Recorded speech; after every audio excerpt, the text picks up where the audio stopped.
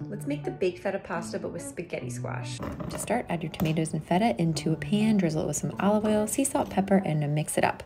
Pop it in the oven at 400 degrees for about 30 minutes. Bring it out, add some fresh basil, a little bit of minced garlic, a little bit of fresh lemon zest, some crushed red pepper, and give it a nice stir. Then add your spaghetti squash. I use my ring method for this and highly recommend looking that recipe up. And there you have it, spaghetti squash baked feta pasta. Okay, let's give it a little taste test. 10 out of 10 would recommend.